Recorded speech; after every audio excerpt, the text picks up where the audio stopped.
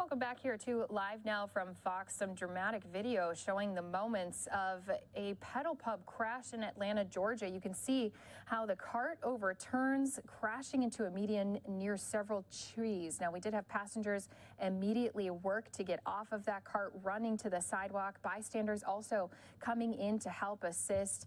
Now, these types of electric bike vehicles are common in most major American cities where patrons pedal while driving. The driver is controlling the cart. So here, a short time after this crash, several people were able to get right off of that cart.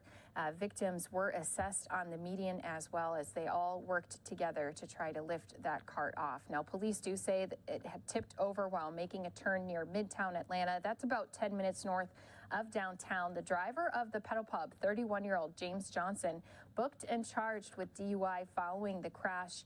An officer on the scene described the extent of injuries on his body camera video. Let's go ahead, listen into those moments that were pretty tense down on the ground. 3502 radio. We're in several ambulances. I got about 15 passengers, several bleeding. I got one possibly serious bleeding from the head. All right, so once again, you heard the officer describing just an extent to some of those injuries.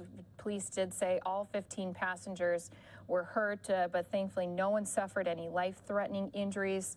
7 people, however, were hospitalized. The driver of the pedal pub booked into Atlanta City Detention Center.